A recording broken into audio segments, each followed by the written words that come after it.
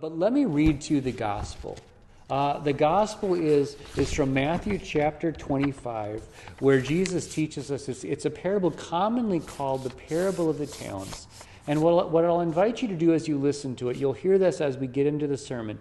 What I'll invite you to do is ask yourself the question, what does this parable do to me as I listen to it? This is the gospel from Matthew chapter 25, beginning at verse 14. Jesus says, "Again, it will be like a man going on a journey, who called his servants and entrusted his wealth to them.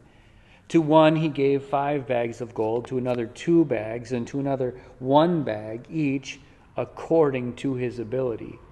Then he went on his journey. The man who had received 5 bags of gold went at once and put his money to work and gained 5 bags more. So also the one with 2 bags of gold gained 2 more. But the man who had received 1 bag went off, dug a hole in the ground, and hid his master's money. After a long time, the master of those servants returned and settled accounts with them. The one who had received 5 bags of gold brought the other 5. 'Master,' he said, 'you entrusted me with 5 bags of gold. See, I have gained 5 more.' His master replied, 'Well done, good and faithful servant. You have been faithful with a few things. I will put you in charge of many things. Come and share your master's happiness.' The man with 2 bags of gold also came. 'Master,' he said, 'you entrusted me with 2 bags of gold. See, I have gained 2 more.' His master replied, 'Well done, good and faithful servant. You have been faithful with a few things. I will put you in charge of many things. Come and share your master's happiness.' Then the man who had received 1 bag of gold came. 'Master,' he said, 'I knew that you are a hard man, harvesting where you have not sown and gathering where you have not scattered seed. So I was afraid and went out and hid your gold in the ground. See, here is what belongs to you.' His master replied, 'You wicked, lazy servant. So you knew that I harvest where I have not sown and scatter where I have not scattered, gather where I have not scattered seed. Well then, you should have put my money on deposit with the bankers so that when I returned, I would have received it back with interest. So take the bag of gold from him and give it to the one who has 10 bags. For whoever has will be given more, and they will have an abundance. Whoever does not have, even what they have will be taken from them. And throw that worthless servant outside into the darkness, where there will be weeping and gnashing of teeth.'" This is the gospel of the Lord. Thanks be to God. Would you pray with me? Lord God, our Heavenly Father, we thank you for your word. We thank you for the truth of your word. We thank you for the comfort that your word gives to us. We pray, may the words of my mouth and the meditation of our hearts, we pray that it would be pleasing in your sight, that it would prepare us to greet you and to meet you when you come again to take us into our home in heaven. We pray this in Jesus' name. Amen. So I asked you this question when I started to read it a second ago, but this parable of the talents, what does it do to you? When you hear this, when you think about it, when you meditate on the truth of this parable, what does it do to you? How does it strike you? How does it make you feel? Parables are actually supposed to do something to us. You know, it's one thing to stand up front and, like Jesus often so does in his ministry, he just teaches. You know, it's one thing to just lay it out there and say, this is how it is, this is the way it is, this is what I want you to do, this is where you need to repent, this is what I want you to believe. It's one thing just to say it. It's another thing to tell a story to drive home a truth. Parables are a teaching method, a tool that Jesus uses to drive something home. Parables are supposed to do something to us. Remember that parable that Nathan told David? The parable about the man who had a little sheep who was really special to him, and the neighbor came and took it and killed it and didn't pay him back. Remember how that parable helped David finally get it? Oh yeah, I'm the man. I'm the one who stole the little sheep. I'm the one who sinned in such a grievous way. David wasn't hearing the message any other way, so God sent Nathan to tell him a parable to drive home a truth. Or think about the parables that Jesus told to the Pharisees, who absolutely were pushing against Jesus throughout his ministry, but then he told them a parable about a vineyard and rent that was owed, and how the king kept sending servants, and finally his own son, and how the vineyard workers, they beat and killed the son, and they finally realized, oh, you're talking about us, aren't you? And it was after that they wanted to kill Jesus. See, parables, when you hear them, they're supposed to do something to you. So this parable of the talents, what does it do to you? Does it make you scared? The parable, I'll tell it to you again. It's really quite simple. It's really quite straightforward. There's a master. And this master is going, Jesus tells us this master is going away on a journey. This is a parable of two parts. So the master comes and he calls his servants in. There's only three that we hear about. Perhaps there are more, but there's only three that are important to the story. To the first servant, the master calls him in and he says, here's 5 talents. And immediately that servant takes the 5 talents. He invests them. He puts them to work. He makes 5 more. He calls in another servant and he gives this servant 2 talents. A talent, by the way, is a unit of money. As you read it before, you probably heard me read bags of gold. That's more equivalent, but maybe less accurate. Because talent, you think about skills. When the Bible talks about talents, it's talking about money. So he called in the second servant and gave him his 2 talents, and immediately that servant too, he took the 2 talents and he put them to work, and he invested them and made more.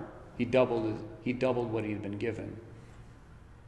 And the master called in a third servant. This third servant, he only gave 1 talent. I think it's important to know, we'll get to this later on more in detail, but it's important to notice that the master gave to each one according to his ability. So he gave to this final servant just a single talent. Maybe that was all the master knew that this servant could do and handle. He didn't want to give him too much.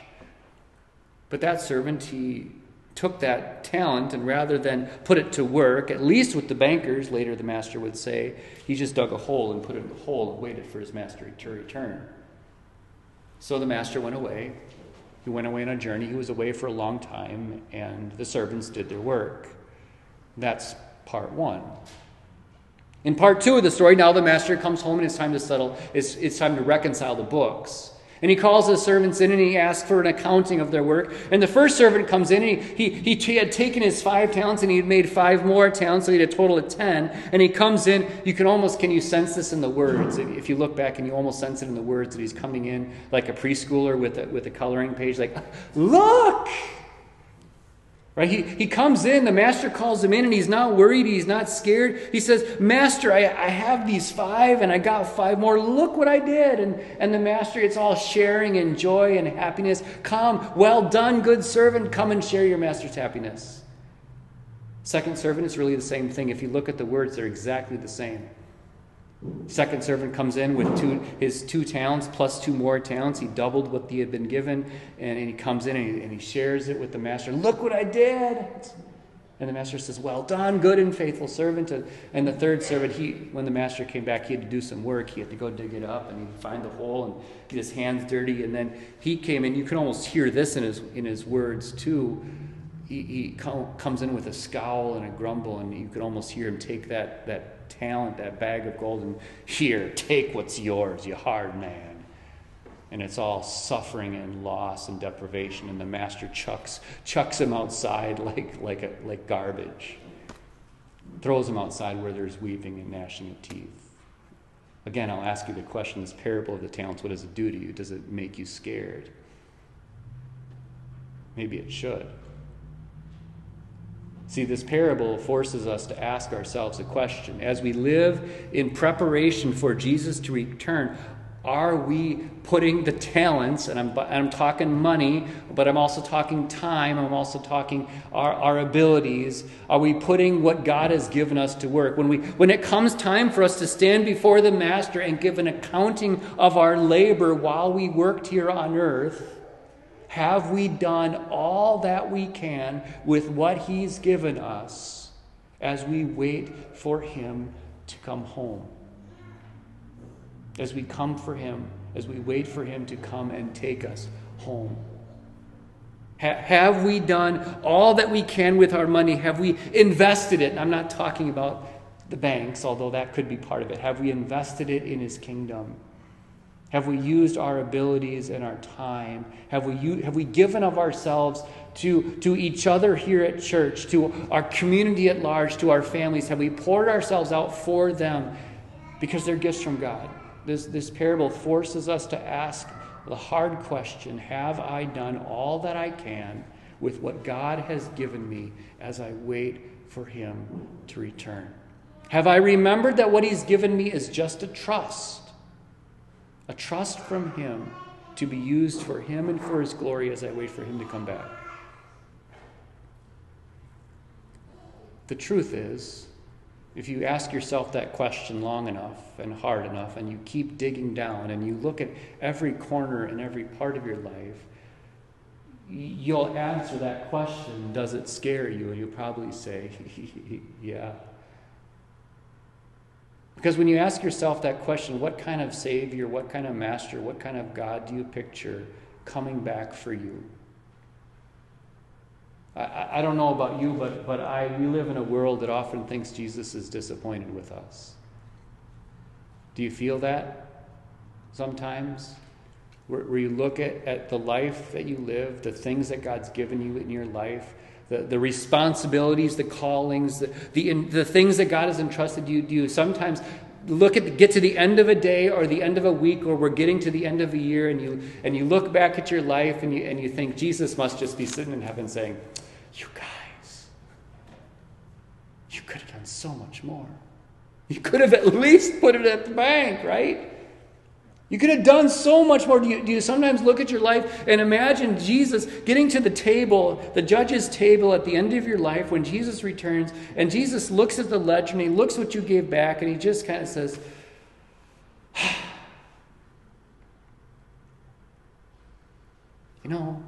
I gave you so much. You didn't always use it for me. You sometimes used it for yourself. You sometimes did absolutely nothing with what I gave you. And he just kind of shakes his head in disgust and disappointment. Do you sometimes live your life and feel this weight of disappointment from your Savior Jesus as he looks at you and says, you feel like Jesus is just kind of sitting in heaven saying, you guys are letting me down.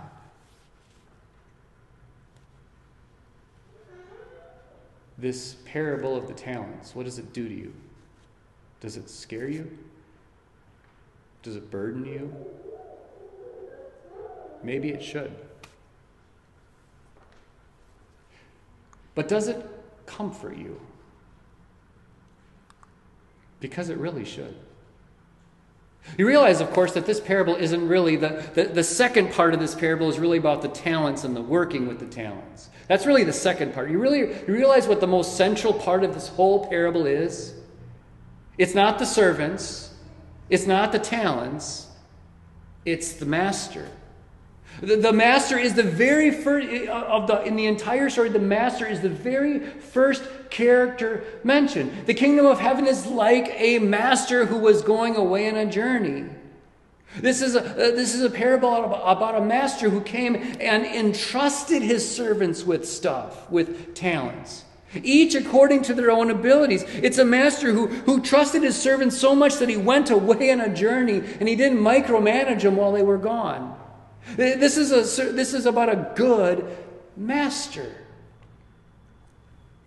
The first two servants teach us that, in a way, right? You can look at these first two servants and notice they don't feel burdened, do they, when they go away after they've been trusted with their talents, the 5 bags, the 5 talents, and then the 2 talents? They don't feel burdened or upset. They're like, oh, great, I get to do something. Immediately, the text says, right away they go and they get to work with what they've been given. And then when the master comes back, sorry for the analogy, but it's the best analogy that comes in my mind. Some of you have dogs. And how do your dogs come back to you when they've done something wrong? You can just imagine the picture in your mind, can't you? With their head down and they're really crouched down, their tails are between their legs, and they're just kind of like this. But when your dog is really excited to bring you something, how do they come? leaping and bounding, maybe with a treat in their mouth. And sometimes it's not even really a treat. Sometimes our dogs have caught little rabbits and they come running to you like, oh, look what I got. And we're like, ugh. Sorry for the analogy, but that's the picture I get of these first two servants. When their master comes back, they're not even thinking about how they let their master down. They're only thinking about, look, master, look what I've got for you. I've got this special thing for you. I doubled what you gave me. Look, master, look, here it is. It's for you. But you know who I think teaches us the most about the master and teaches us that he's good? I think it's the third servant.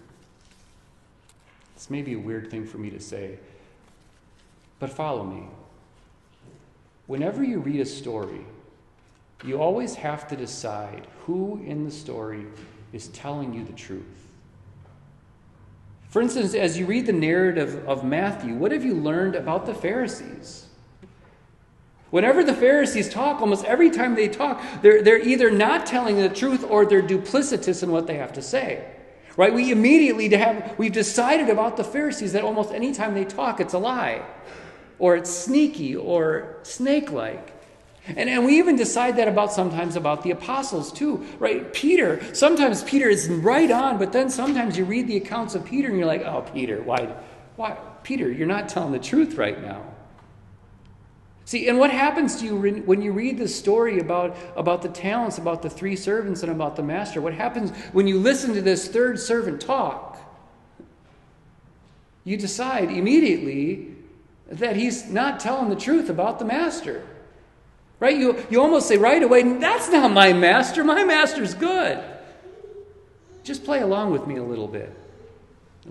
Try a little role play. Right? Imagine that you're talking to the third servant. You say that my master is hard. But do you know what I say about my master? I say that my master is easy, and his burden is light.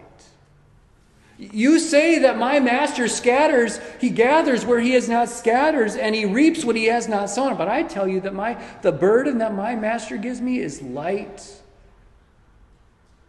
and his yoke is easy. You say that my master is one who squeezes blood out of turnips, that he will turn a penny into a profit, and even if it's not his. You say that my master is ungenerous and unkind. I say that my master is generous beyond belief.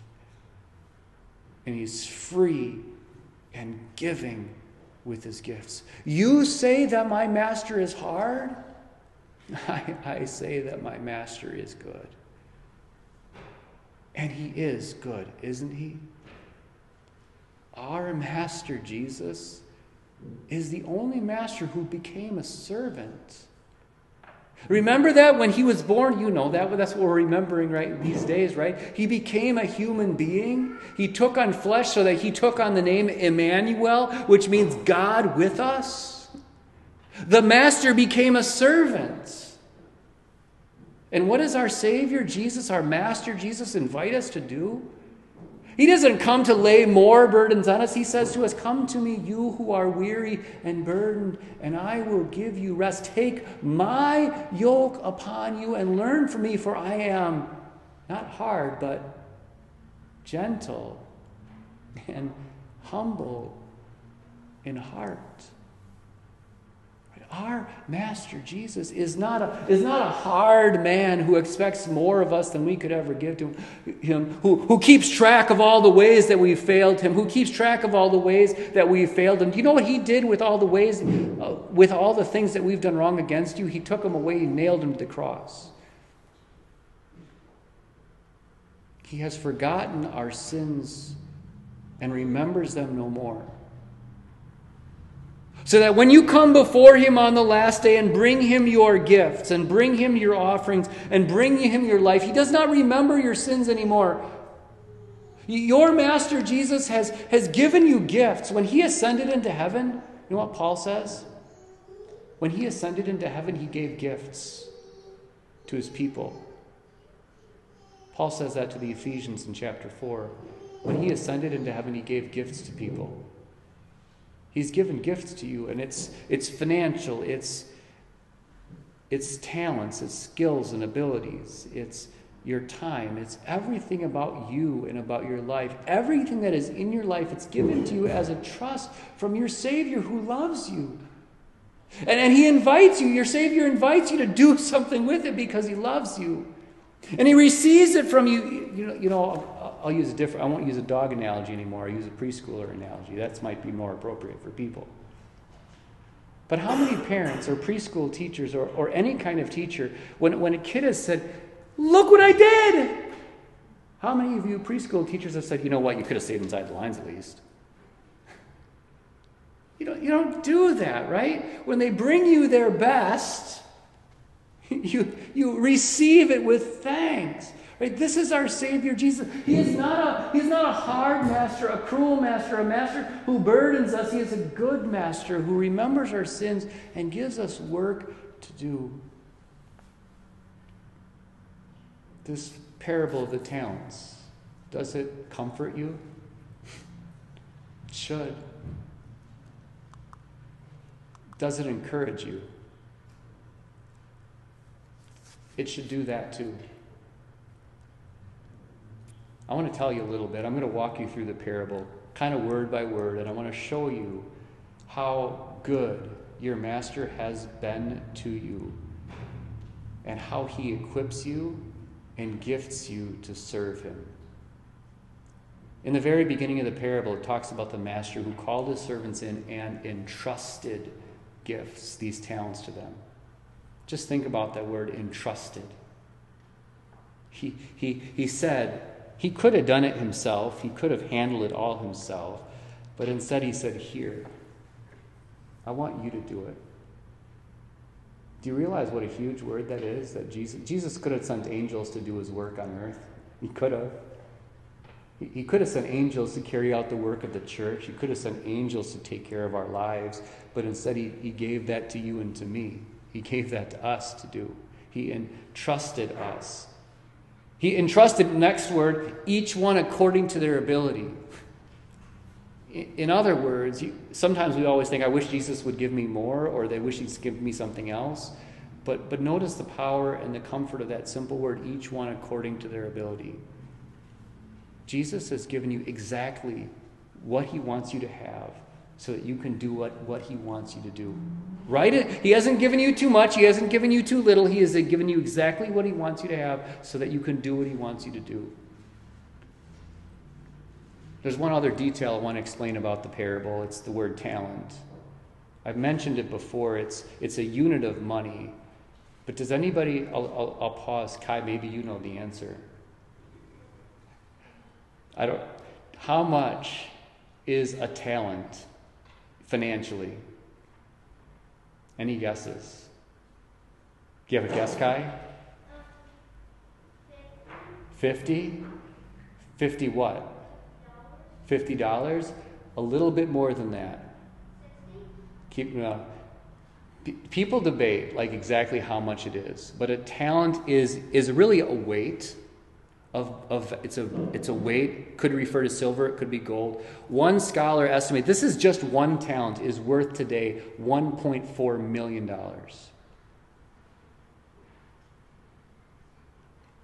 Now, he gave the first servant 5 talents. Second servant, 2 talents. Third servant, 1 talent.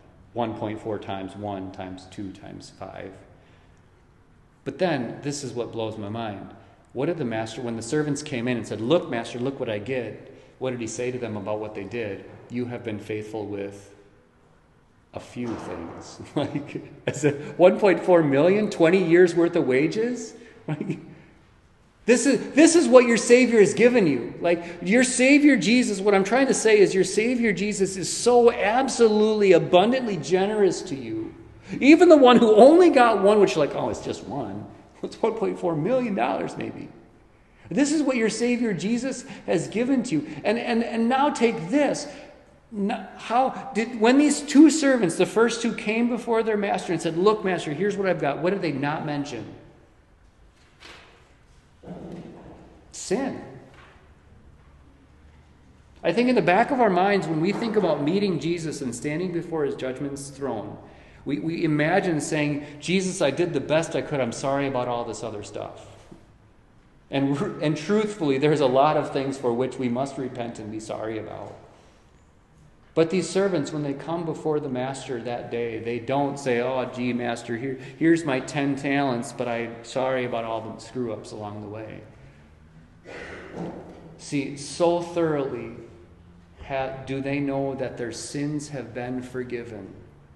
So completely has the blood of Jesus covered them that when they come before him on that day, their sin is not even on their mind.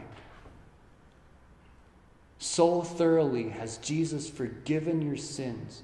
So much has Jesus' blood covered over your every weakness, every sin. So completely are you covered by his blood so that when you come before him on the last day, when you come before him on any day, you can simply say, here, Jesus, it's for you.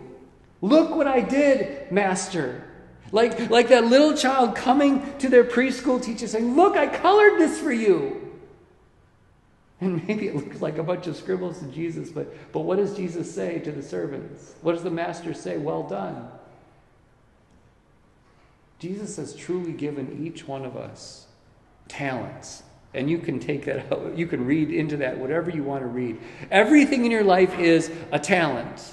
When you read this parable, it's your money, it's your time, it's your treasure, it's your skills, it's your abilities, it's your callings in life.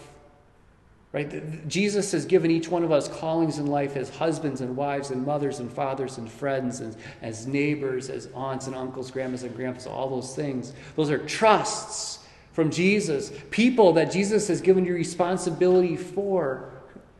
And when you come before him on the last day, you do not come like a dog with a tail between its legs, hanging your heads down.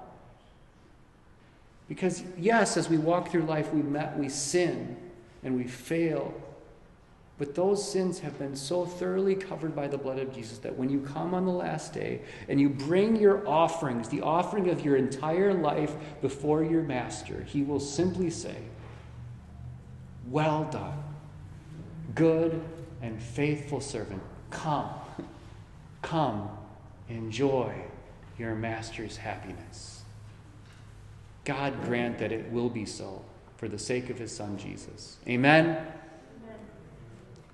Now may the God of peace grant you peace at all times and in every way. The Lord be with you. Amen.